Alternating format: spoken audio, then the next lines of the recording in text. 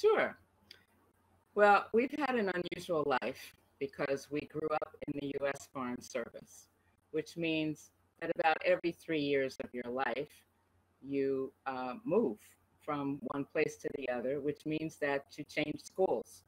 And when we say one place to the other, we mean country to country, not state to state, like some military brats. We call ourselves Foreign Service brats. So Ben and I were born in Liberia. Our parents were pioneer Foreign Service officers, African American Foreign Service officers. It's important to explain that. And so we were born in I was born in 1953 and Ben was born in 1955 in Monrovia, Liberia. I bring up the dates because it provides some historical context as to what was going on at that time. So Africa at the time was becoming independent, although Liberia was already independent. And the U.S. was also in the process of the civil rights movement, early civil rights movement. But Ben and I didn't know any of that. So the point is that we lived in Liberia for about 4 years, and then we were posted by the State Department to Tunisia in 1957, and we stayed there for about 3 years, 1960, and then we came to the U.S., to New Jersey in 1960, and then we went to school there, and we went to school in Washington, D.C. at Sidwell Friends in 1964.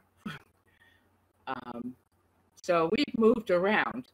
And so our story is not the typical story, especially in the issues of desegregation and segregation and all that. We did not experience that in the beginning of our lives. We went to schools in Liberia and Tunisia where our classmates were the students of white U.S. Foreign Service officers, as well as the children of diplomats from different countries, as well as the children from whatever country we were in. That was our base before coming to the U.S. So I'm giving that context because it's a very different context. So Ben, how did you feel about, I'm going to ask you, start you with, what school do you remember going to first? So in the States, the first school I went to was Carteret, and Carteret's in New Jersey. No, but I'm asking you what school you went to first. That was, I think it was called San Joseph in La Marsa in Tunisia, where we used to wear these blue smocks, and it seemed like class went from early in the morning till really late in the afternoon. You know, when you were being a kid, right, doing sort of kindergarten type stuff, running around there. So that's the first memory of school and having a good time, quite honestly. But severe, tough teachers. I remember tough teachers. They weren't necessarily nuns, but it was tough teachers, in that town. No, they were nuns. It was a Catholic French school. Okay. Well, they were nuns. Okay, in Tunisia. Whatever, they were nuns. Oh. I remember somebody one of them hitting me on the hand because I did something. God knows what I did. But anyway, yeah. But it was a good school. Yeah. And that I went to, my first school was in Liberia, and it was called the Demonstration School, and it was actually an agreement between the U.S. and Liberia, and that's how that school was created. So, and in our dad, remember Dad took a video of a birthday party. Yeah. Like my right. birthday party, and when you cocktails, yes, And when you look at who my friends were who came to my birthday party, they were white, they were Liberian, they were the whole mix. Right. So that's how we began. So then what happened after you left? After we left Carthage, where did you go to school? Well, why don't you talk about where did you go to school then? No, why don't you talk about you coming to school in the States? Because when we moved back to the States, I think that hits on this fun desegregation craziness. Okay. Okay. Well,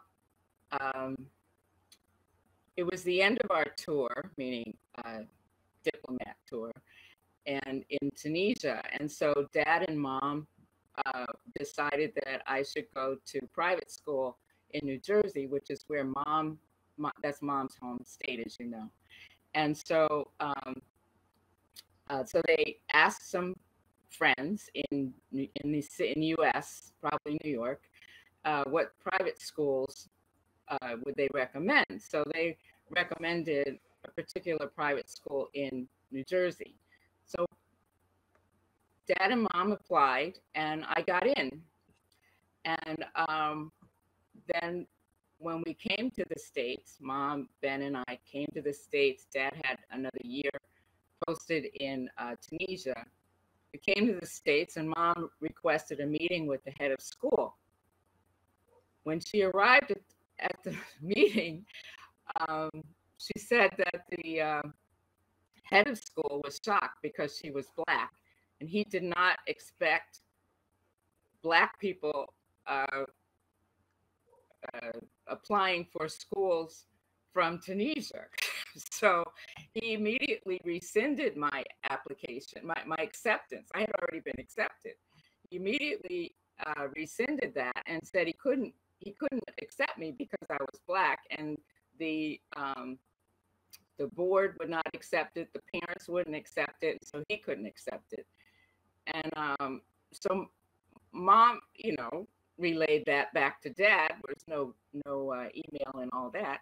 Anyway, Dad is in Tunisia, newly independent Tunisia, because I think Tunisia became independent in 57 or 56, well, 56. And he's in Tunisia representing the U.S. government, talking about democracy and all the values of the U.S. And he and Mom can't get me into third grade in the U.S., in New Jersey. So they decided that they would take him to court. So they took the Department of Education of New Jersey to court on my behalf and won. And that opened private schools to African Americans, period, in the state of New Jersey. And so, sort of going back to your parents, just kind of as a follow-up to Sophia's question, I'm wondering, I know you all didn't speak much to them about this when you were kids, but as you got older, did you all have discussions about their decision to go back to the U.S. at this time, and sort of what emotions they felt about that going into these early years? Part of the fun, maybe I should say this, is part of the fun is that you were accepted at a school called Brookside, so you had gone there. And then when I started first grade, I went to the other school, which was called Carteret School, where the lawsuit had been. So I started there. Maybe that was to mark the point, right. That it was integrated now, because they at least had me. Well, no, what Mom said is that they were intent on keeping us in the same schools because of our upbringing and because of our focus. And so she said that Brookside didn't have an opening for you at the same time that they had it for me. So I went first.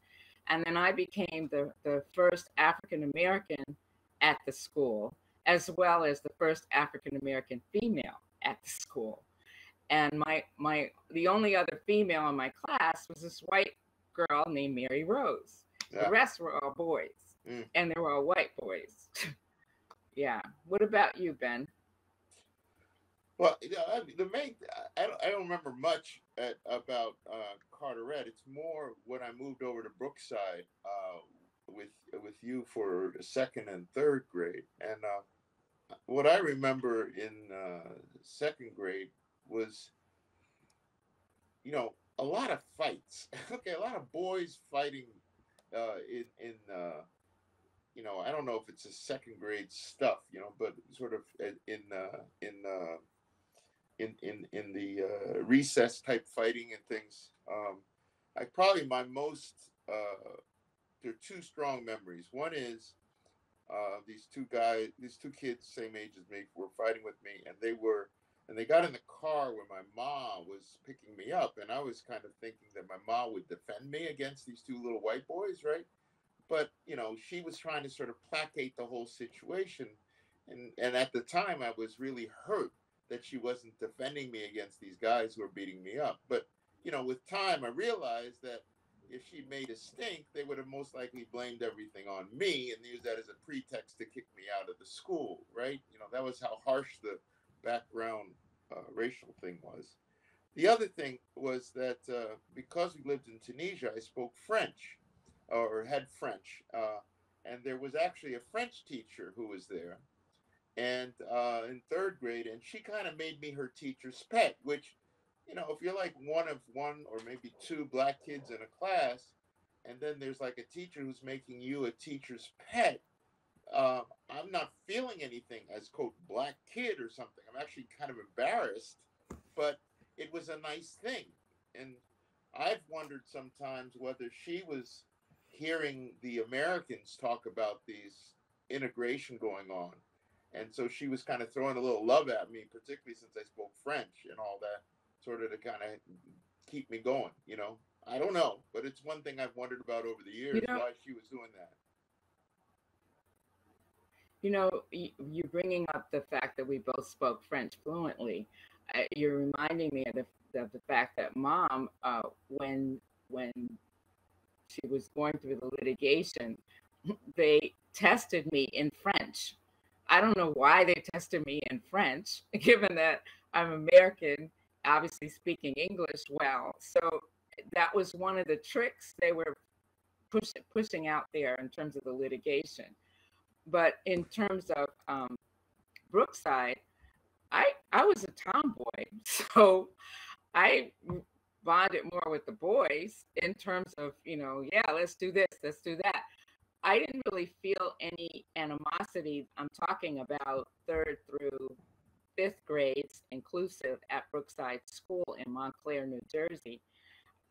This would be 1960 to 64. Yeah. Right. And so so the March on Washington had occurred in 1963. I remember hearing about John F. Kennedy's assassination on the public bus that we took from Montclair to East Orange to go to school.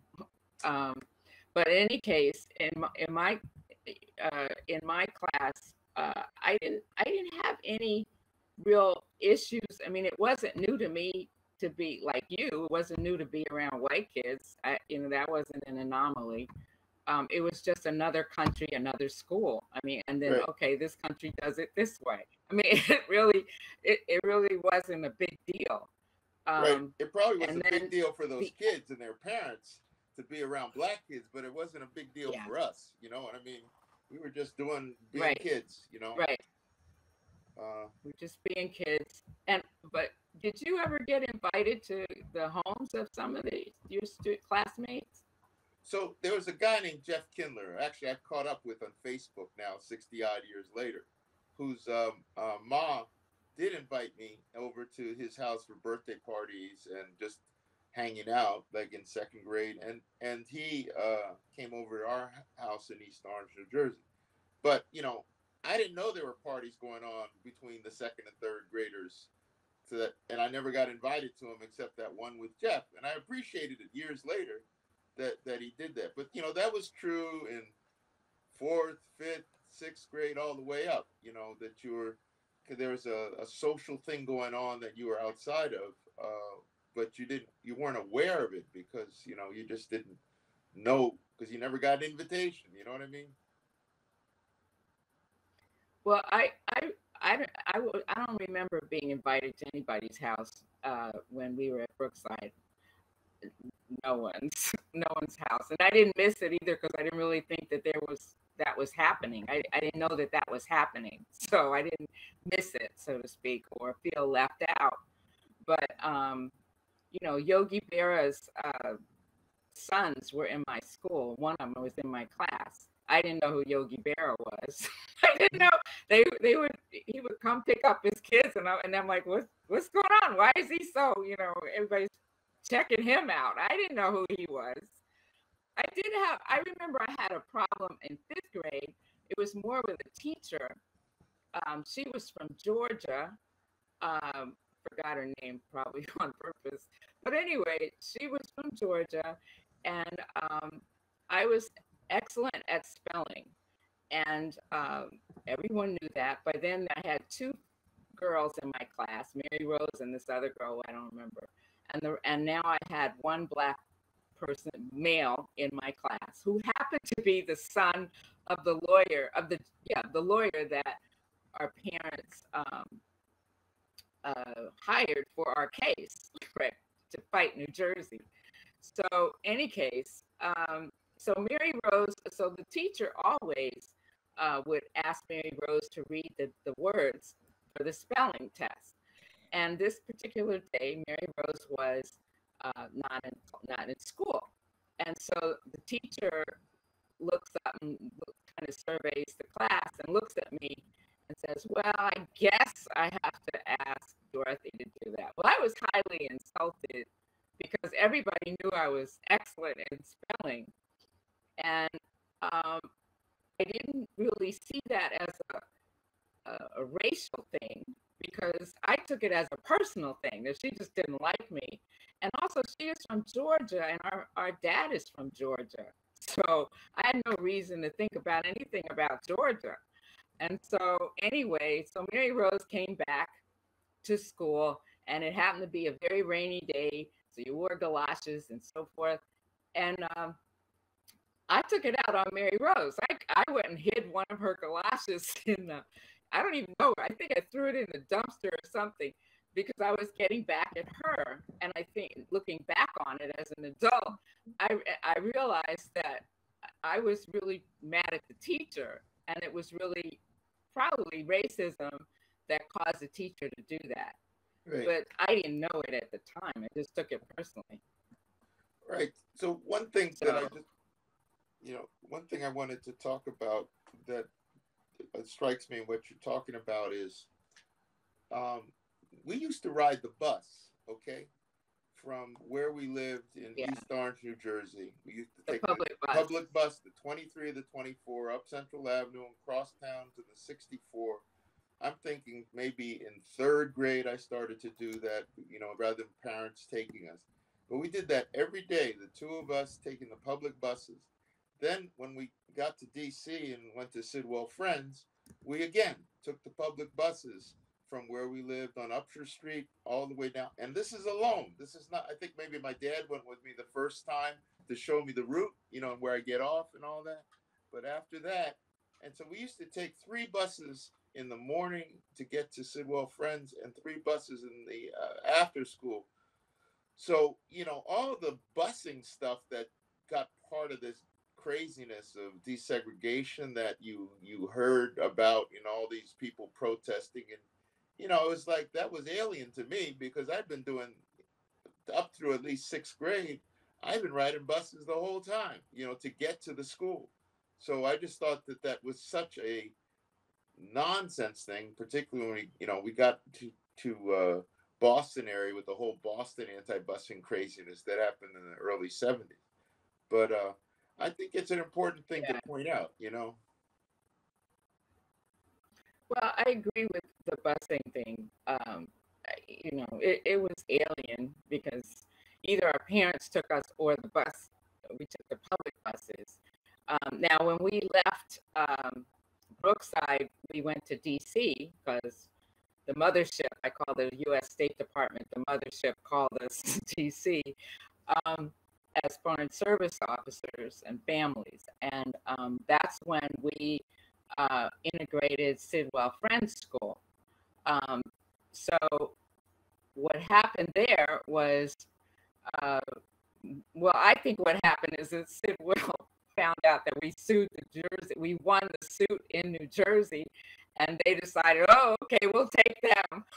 I really think that's what happened, in addition to the fact that we were qualified.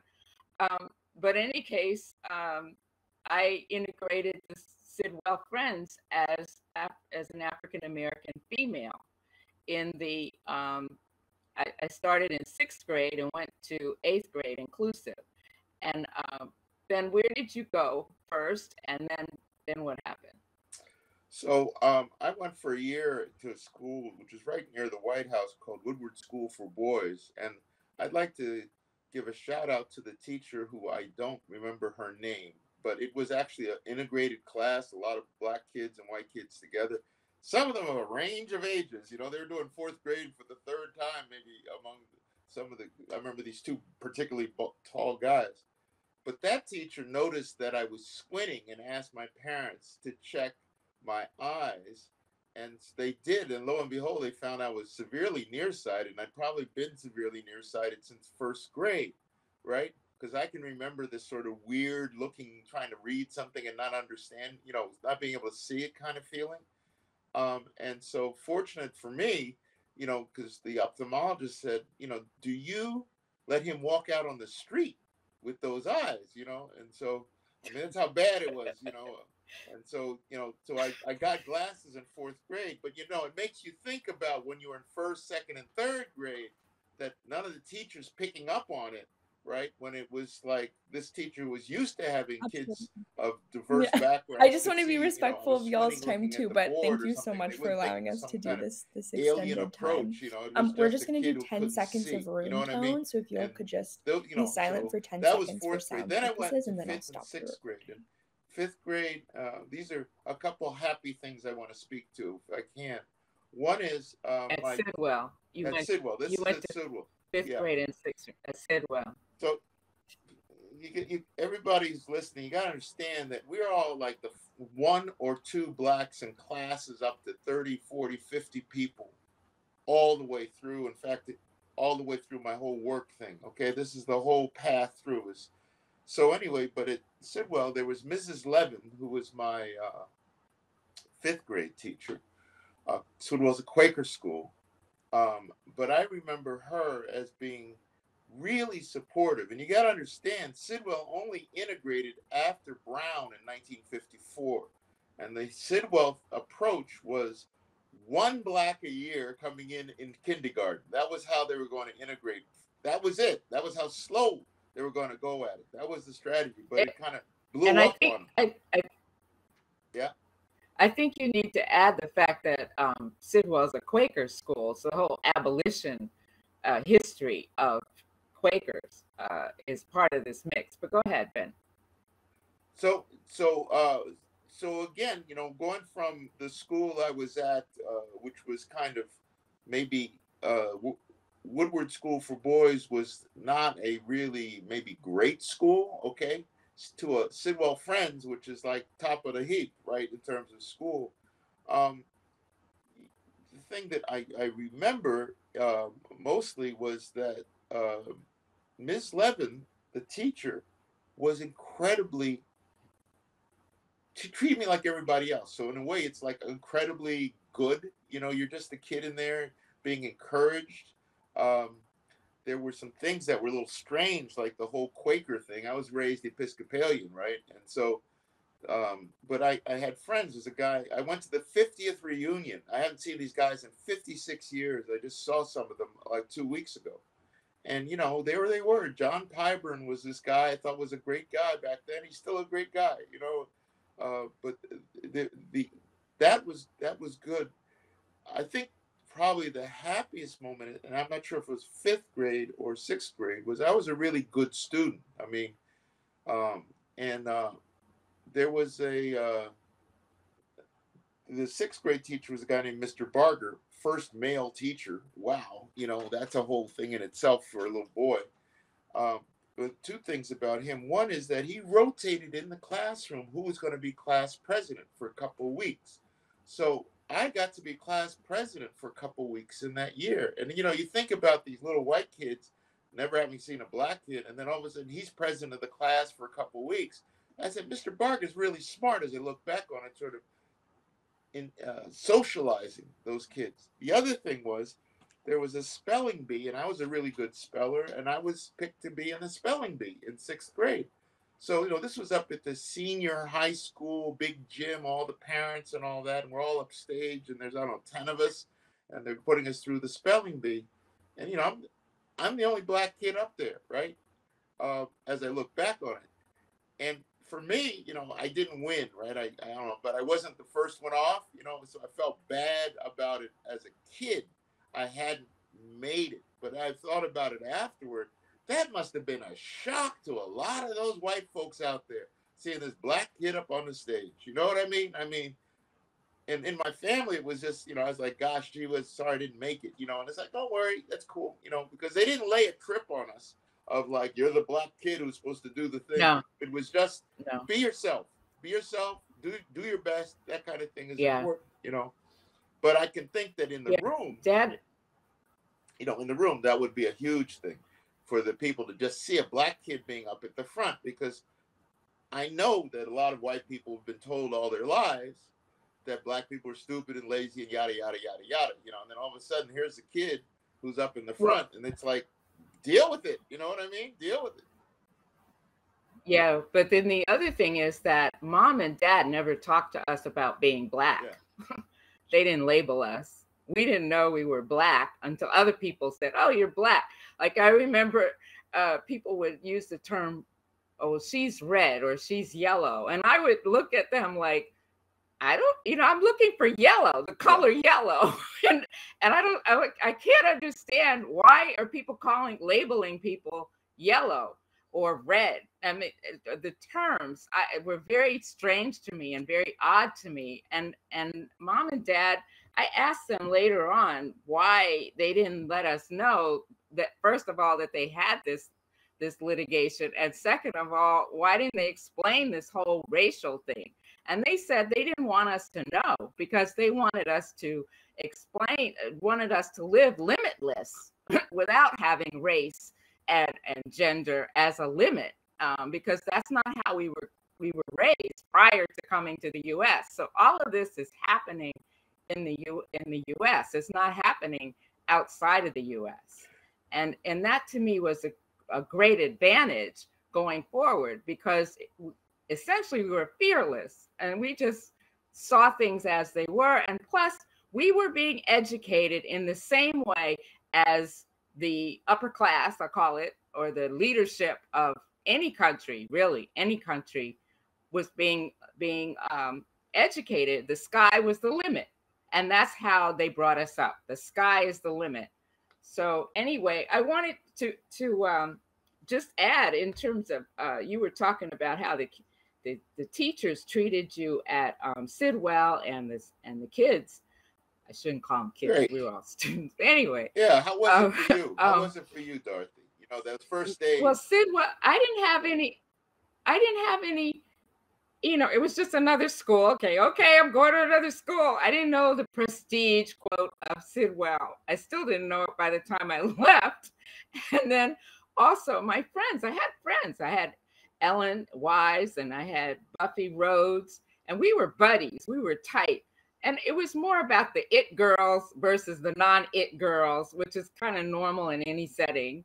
I wasn't invited to the homes of most. Maybe what I should say is I was invited to Ellie's home, and she lived in Bethesda. At the time, Bethesda was an all-white neighborhood and upper class. And I didn't know any of that. I was just going to go visit my friend Ellen.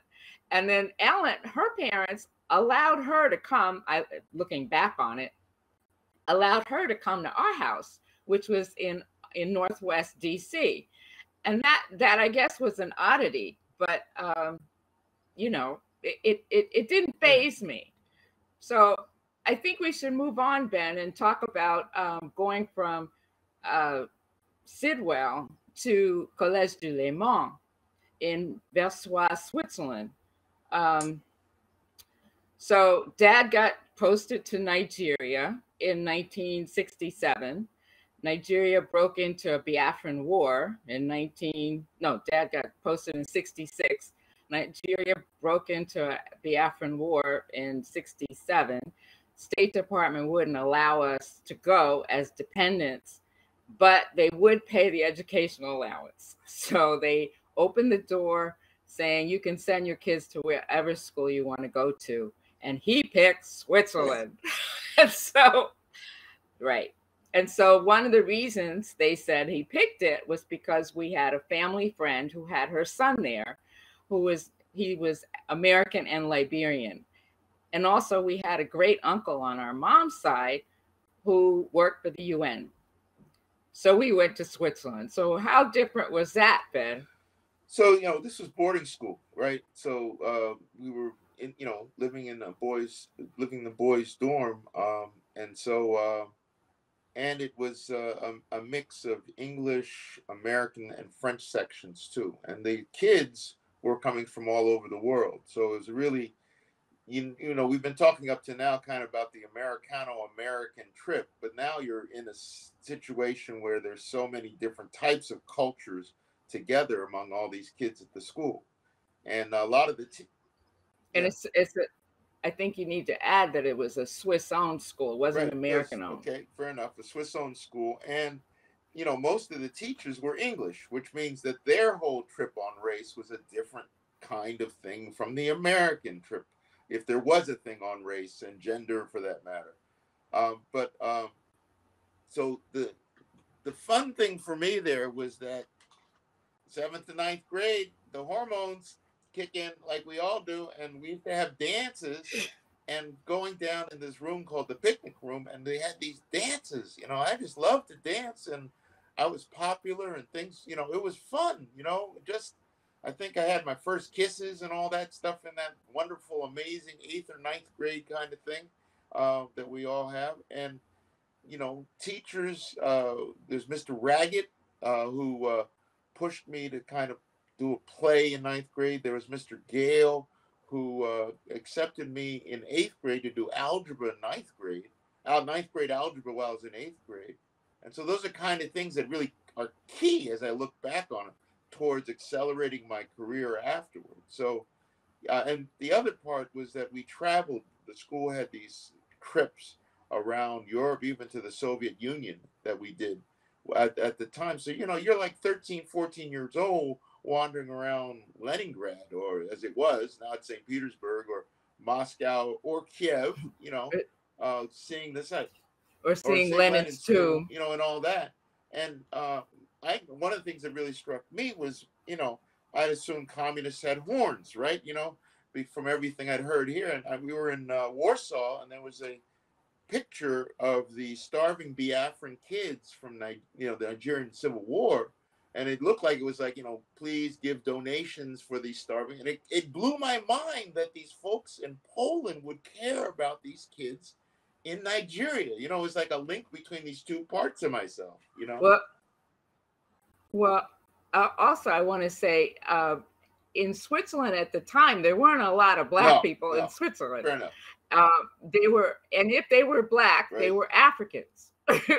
And so I remember walking down the street in Geneva because they would allow us to go, just go shopping for the Saturday afternoon and just get back to the school by X time. They gave us all kinds of freedom in that sense. And I would go up to an African male or female and because I'm shocked to see them and say, "Oh, I'm so glad to see you." And that was it. Fast forward, I've gone to Switzerland and there's a ton of Blacks of all persuasions in Switzerland. But Switzerland opened my mind to global, because up to then I know Africa and I know the US. I don't know global. And so at that point, it was eye-opening.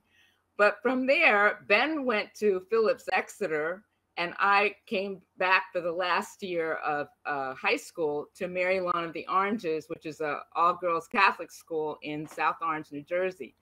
And Ben, what happened when you went to Phillips Exeter? What was different? So I went there in 10th grade. It was 40 day girls, 840 boys. Again, a boarding school. So I've been in boarding school since I was like 11, right? So I was Joe Popular in Switzerland, and there were no girls at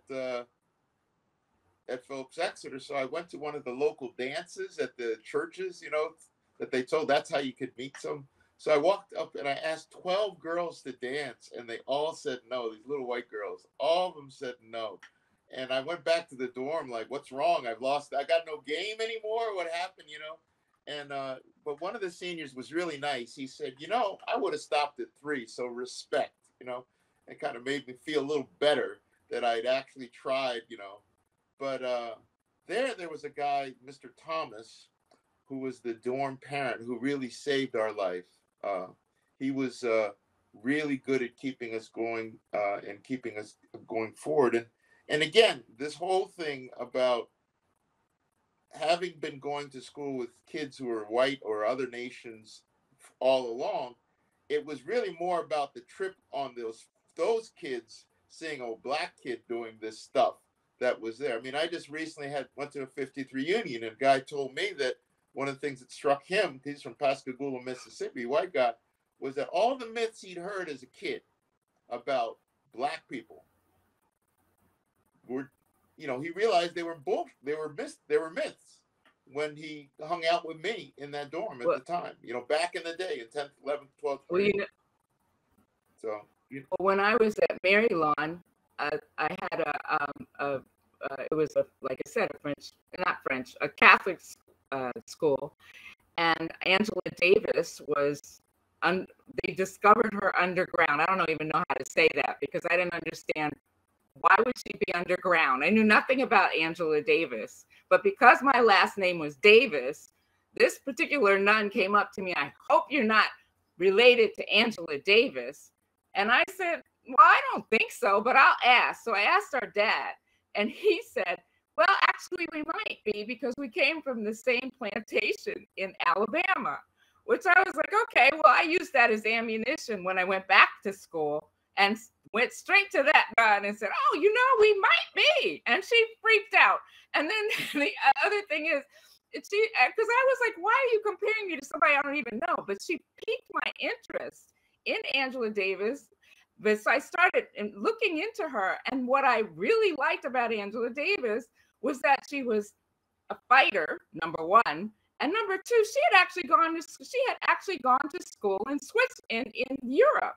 And that was the first African-American female that I had met who had gone to school anywhere close to what I had been going through. And so she became my heroine in so many ways. Meanwhile, the nun is saying, don't go to Brandeis. Don't apply for Brandeis. And I said, so I did apply to Brandeis with no intention of going, but just to mess with this teacher, right, because I thought it was outrageous that she would do that.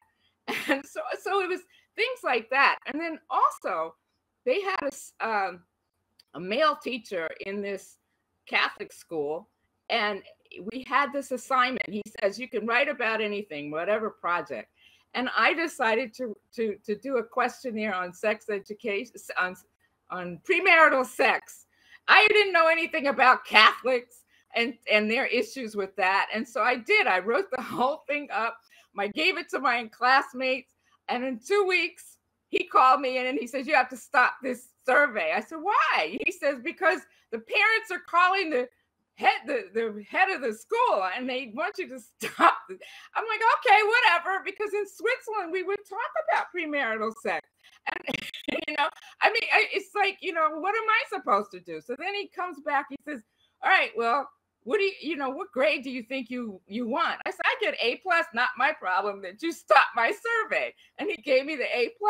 Okay, so there's a lot of like nuances that I think we're running out of some kind of time. But the thing is that's all of those experiences led us to being in Boston for at the time of desegregation. And Ben was at Harvard and I was at Boston U, and witnessing the issues around busing, again, busing, was terrifying. It was just terrifying. Didn't you feel that way, Ben? I went to this bar, okay, like after I was 18, because it had great dances, music, and you could dance there when I was like a freshman. And this was right when the busing thing, man, I got beat up in the bar. You know what I mean? I was like, whoa, that was maybe sophomore year. So I was like, okay, by the way, I didn't know it, but it's called The Other Side. Any people from Boston would remember. But this was a gay bar. I didn't even know what it was as a bar. You know, I just thought it was, but they, you know, they had drag queens and all that stuff. And it was hilarious. It was great. You know, it was fun. But, you know, but somebody just thought I asked the wrong girl to dance. And then boom, I was in a fight. So I was like, okay, so much for that. So that was like, you know, the feeling. One thing I just want to say to you that was really got to me years later, when some of the children of that time wrote about it, is that there's a whole thing about the Irish Americans that about, you know, when how the Irish became white, sort of thing. That there was a whole history of Irish trying to become accepted, you know, like no Irish need apply, all that stuff, right? In the Boston area, you know, it's like I used to say the Brahmins used to play the Italians off against the Irish against the blacks, right? Well, none of that was talked about during busing. None of it was mentioned at the time. Yeah. It was like 25 to 30 years later, there's like this unstated stuff going on in the white community that you find out about because somebody sort of breaks the omerta, right? And so that's one of the things that struck me afterward, was that, you know, why was this kind of craziness happening? Well, it's tied to some very heavy history that was happening in several different ways in the white community itself, you know, as well as the anti-black part, which was kind of heavy. But no one in the white community would actually articulate it at the time. Isn't that heavy? I mean, it's like a trip that whites are playing on themselves. It was really deep. I just want to say that at BU, a lot of my friends were maced. They were worried about getting raped.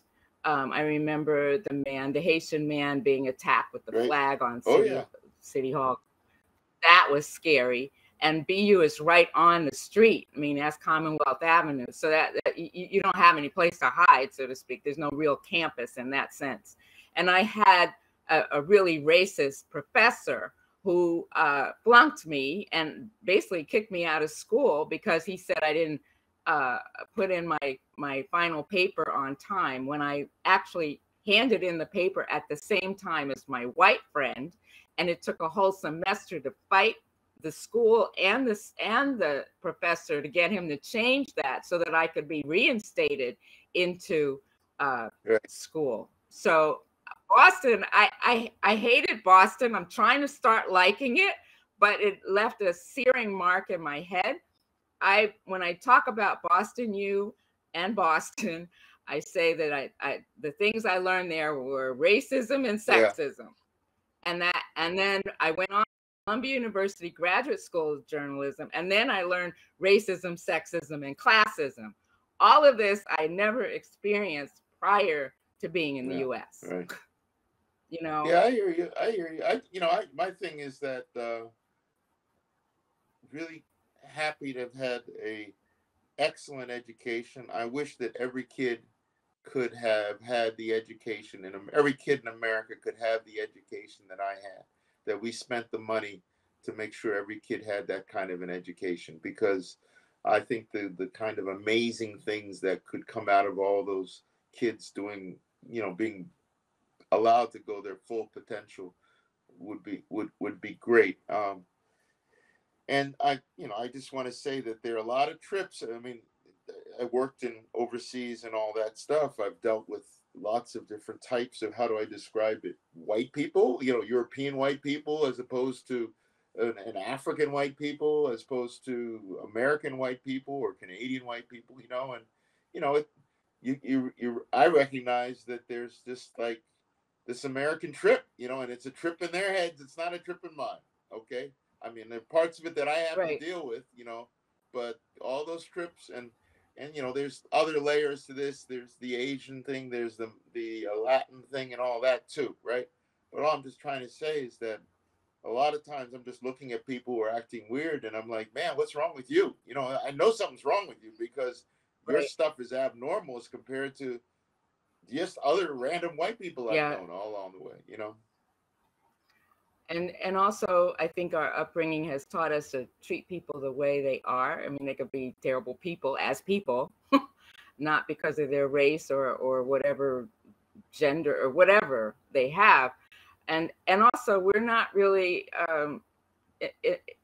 we're brought up with people, thought leaders and leaders around the world. And so we know that they put on their pants the same way we do. We're not enamored by their title. That's another part of this experience. And I think that education, good, excellent education, is a right. It's a human right. And I get mad that it has to be disintegrated in the same way that, for instance, DeSantis is doing in Florida at the moment is outrageous, because all of us lose by not having the proper education and the best education. Yeah, it's insane. It's so insane. Ben, I just want to let you all know, in case you're wondering what insanity looks like, this is insanity with regard to that stuff. I'm just going to say it like that. Yeah, banning books. I mean, how do you learn? Anyway, so Ben, it's been great talking to you about this part of our lives, and we go from here. We continue. La lucha continua. La-di-da. All right. Okay. All good things. All right.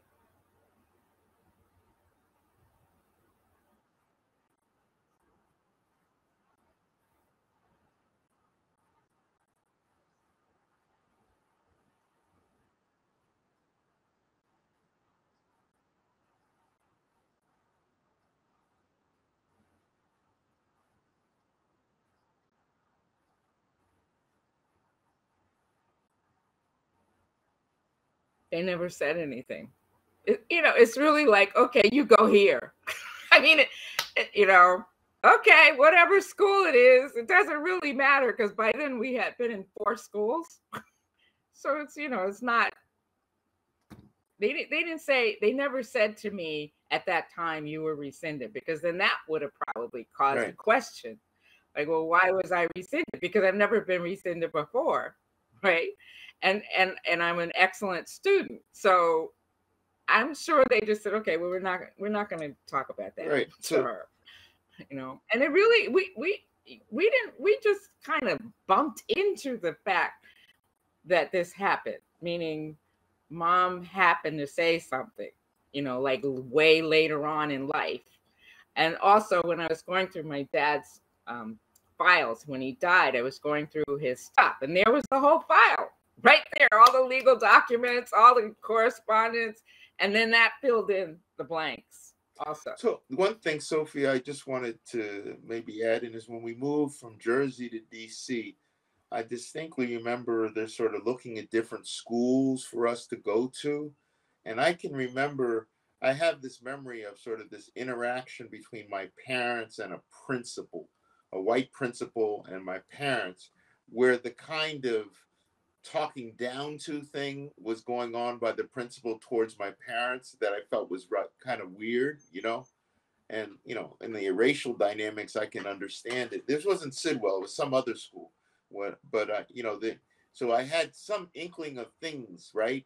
That were a little, because these are your parents, so you're like, they're gods, right? And then this guy's kind of disdainful in the way he's talking to him. And, it's like, it sits in your mind a little. There's another thing I didn't talk about that I wanted to speak to, so I will now. So when I was about 9 years old in New Jersey, I was playing with the car on my grandmother's rug in their bedroom, right? And the TV's on in the background, the old black and white TV, and I hear this voice in a Southern accent say, "And we shall overcome," and I thought it was one of those civil rights guys, right? Okay. But what it was President Lyndon Johnson in March 1965 making a speech to Congress to introduce the Voting Rights Act. And I can still remember being shocked as a 9-year-old to hear the President of the United States say, "We shall overcome." It was like amazingly hopeful. I mean, I felt like he was talking to me, you know what I mean? In a way that I can't explain. And even to this day, it just sticks with me, of sort of like, even the president is on my side, you know? And I think about that whenever I see these different presidential people. What are those 9-year-olds out there when they hear this president speaking? What are they feeling? You know, when they see DeSantis doing his routine or all this, you know, what is that 9th-grade kid playing with that 9-year-old kid hearing about them? Or these transgender kids, you know, kids who are questioning themselves about, you know, what are they thinking? What are they feeling like? Because I distinctly remember that emotion of like, it was kind of like, you know, a hopeful thing, you know, in a way I can't really, it still gives me goosebumps to talk about it, you know, because it was so, you know, it was, I thought it was like going to be, you know, Martin Luther King or Ralph Abernathy, one of those guys, when I looked up, and it's the President of the United States basically saying, "I'm on your side, man." I was like, wow. But it stayed with me. I wanted to add something in terms of the schools. After the litigation, I distinctly remember being interviewed at 2 schools. I didn't remember being interviewed at Brookside. I remember going to a school called the Kimberly School, which required uniforms. And I was absolutely not going to go and have a uniform. And so my mom took me and she said, "You better do well on this test." And I knew I was going to flunk it on purpose because I didn't want to wear a uniform. And so I did. And I flunked it. And she was so mad at me because she knew I did it on purpose. And then the other one was the Beard School. And she told me later that she was worried because I kept telling the head of school what to do with his school. So, I mean, that's the level of confidence we had, because why wouldn't we have it, right? And anyway, they picked Brookside. I don't know why they picked Brookside. I don't really remember interviewing with Brookside, but clearly we did. So that's the background in terms of those schools. And Sidwell, we had no choice.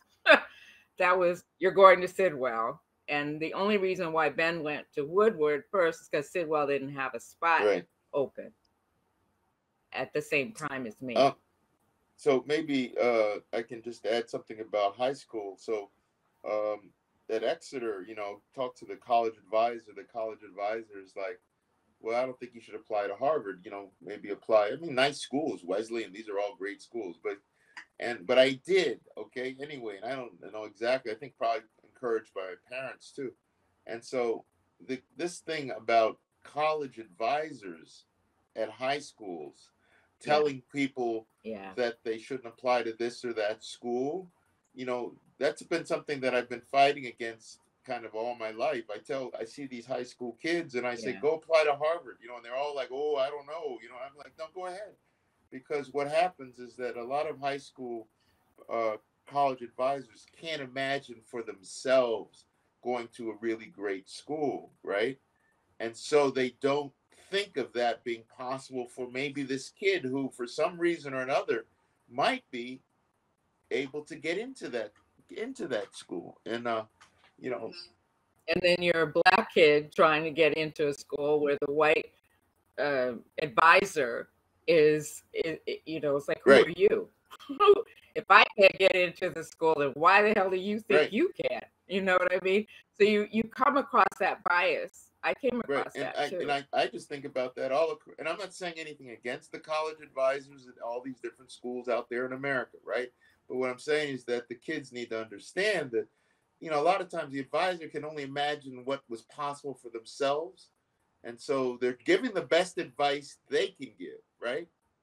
But it may not be the right advice for that kid, you know, in terms of, and that's where, you know, the family support and all that stuff might have the kids see broader than what the college advisor could do.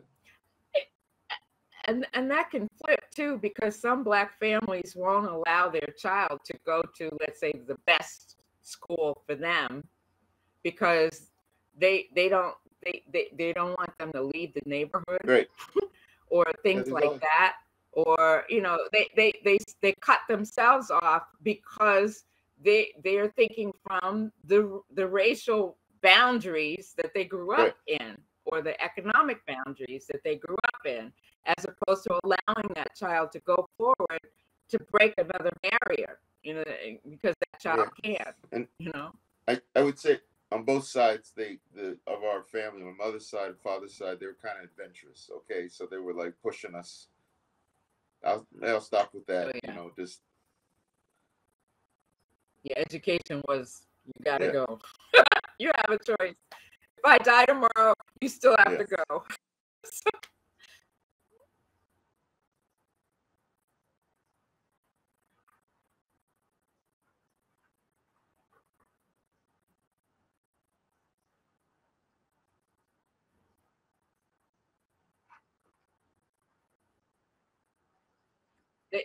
They had no choice.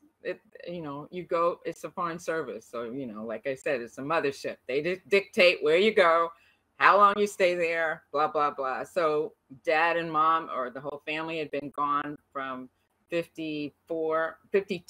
They joined in 52. So 52 to 61. So now it's time to come back to the States and go to the State Department, work from the State Department. So that's when that happened. And then they decided, the State Department is like, okay, you're going to Nigeria. So then he goes to Nigeria. I mean, we have no control over any of that. We just go. So our dad's in the Foreign Service. And, the Foreign Service was sort of like, kind of Ivy League, everybody's Yale and seersucker suit types, right? Like white guys, right? Certainly no women, right? I'm telling you, maybe one or two. No women. So, and it was a place where if you were a Black Foreign Service officer, you were basically sent to Liberia or Haiti, or as maybe a couple other places, but essentially that's where you're going to be sent, because there was like none of these postings to, London or anything like that. You never go to France. No, that was a track, and so you can feel the racism inside the organization that they had to deal with. I know, and they worked through it. The Black Foreign Service officers created the Thursday luncheon group, which was kind of the few of them could get together every Thursday and support each other. Then there was, but that's what they were coming back to in terms of the end. Because they're freer overseas. They can perform to their fullest talents overseas, but coming back here, I mean, Jim Crow is going on. It's just all kinds of things are going on over here, so they're restricted over here. And then the other thing is, dad and mom. Dad grew up with Martin Luther King in Atlanta. And mom went to school with him too, in the sense of college. Mom went to Spelman College, and dad went to Morehouse College, which was considered the Harvard of the South in terms of Black people. And so, he would think Harvard would be the place where Ben should go, But the thing is that coming back here was restrictive. On all kinds of levels. And so the idea of, let's go to Africa, where independence is blossoming. Nigeria had just become independent, I think in 1960, something like that. Dad knew Kwame Nkrumah, the mom knew him. She danced with him. These are experiences you don't get here. And so it was a dichotomy for us, because I call it learning the system backwards, because you started with freedom and then you got restricted. So I just thought of something that might be fun for you all. So when I was in 6th grade, we had to do scrapbooks, with scrapbook paper and all this stuff. and we did them on, like Latin American history. The Aztecs, the Incas was one. Then there was one sort of on maps, I think. And we had to do one. This is at Sidwell. And then we had to do one on Africa. And so I picked South Africa as to be the specific country I had to do sort of a part of it on. So I went to the library at Sidwell and got out, the book where talked about Table Mountain and the gazelles and Kruger National Park. And I mean, all this, the gold and the diamond mines and all this stuff, right? And so then the last chapter was called this word I'd never heard of in 6th grade, apartheid. And I'm like, what's this word? It was like a totem. So I read it, and it's talking in that kind of veiled, euphemistic kind of stuff about apartheid, and I'm 6th grade trying to decipher this, right? I didn't understand. All right. So I fast forward from 83 to 2000, I lived in Paris because, that was my international thing. And I went to the French equivalent of the Council of Foreign Relations, had the president of South Africa came to speak, trying to encourage French investment after Mandela. It was Thabo Mbeki was his name. And he spoke. And so when he finished, I went up to him and said, back in 6th grade, I did I told him the whole story I just told you. And I got to the chapter on apartheid, and for the life of me, I couldn't understand. And Thabo Mbeki said, don't worry, we didn't understand either. I was like, yeah. But I loved it, that brings me, when I got to Marylawn, and everyone in the U.S. was talking about essentially the equivalent of Black Lives Matter for now, but back then, they kept talking about racism, and I didn't understand. Well, what is this thing about racism? I don't understand racism. And then it hit me. I said, "Oh, it's colonialism," because I understood colonialism from Nigeria, from growing up in Nigeria during the Biafran War, but I didn't understand what racism was, and that's how I finally got to connect the dots. Right. And then the other thing is, I saw people like. The woman in black and the Black Panthers, not Angela, but the other one who was married to the guy. Oh, I forgot his name, but she was a Foreign Service brat. Oh God, I gotta remember her name.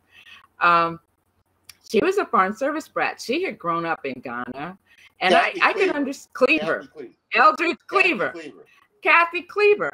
I really understood her. I said, yeah, of course. She's growing up in Ghana. She sees the independence movement going on in Ghana, and then she's equating that at some fundamental level with freedom in the U.S. And so, yeah, okay, so she went the Black Panther way. Okay, fine. But I understood that struggle. To me, they were the same struggle, just different countries. Right. And so, I too worked with Thabo Mbeki when I worked at the African American Institute, and we would have conferences where they would talk about the lead up to essentially the freedom of South Africa in terms of Mandela. So anyway, we both went an international route in our own way. He went legal. I went God knows how. I went eclectic, but I work with the UN, and I carry the same values that shape me, and I've extended that to my daughter. I put her in the UN International School because I felt like she needed to have that balance. If I put her in a private school in the US, it would be again more whites than blacks, feeling inferior, all that kind of crap. And I said, no, I want you to know the world. So that's how that went. So we adopted 2 kids in France. I lived there from 83 to 2000. And so my daughter was till she was 12, was living in France, and she's French. And my son, till he was 10, lived in France. And he's French and American. They're both French and American. So, in a sense, it's similar to those first years in Tunisia and Liberia, that they had this experience.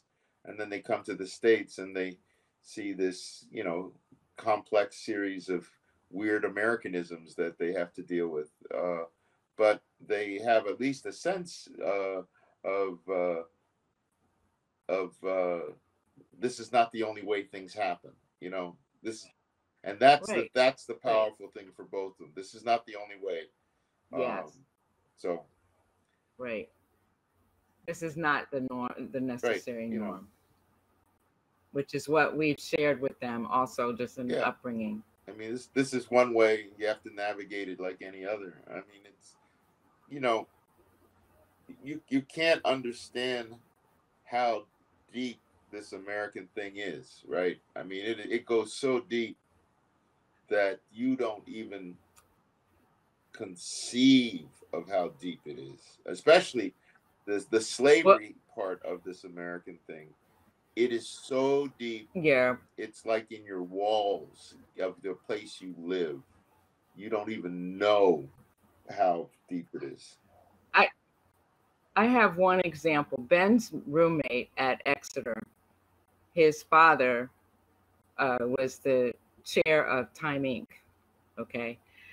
I mean, I knew his roommate, but he was my brother's friend. So, you know, as the older sister, you pay attention, you don't pay attention. Anyway, the point is, I got a job at Fortune magazine as the first African-American ad salesperson. And it was only then that Ben said, you know, Andy's father is chair of Time Inc. Well, okay, that's nice. I didn't know that. And so anyway, he called a meeting of all the new minorities that had been hired by Time Inc. to come to New York in this conference room. So I went up knowing that knowing that I would meet him. Okay. So he's telling us all about Time Inc., whatever.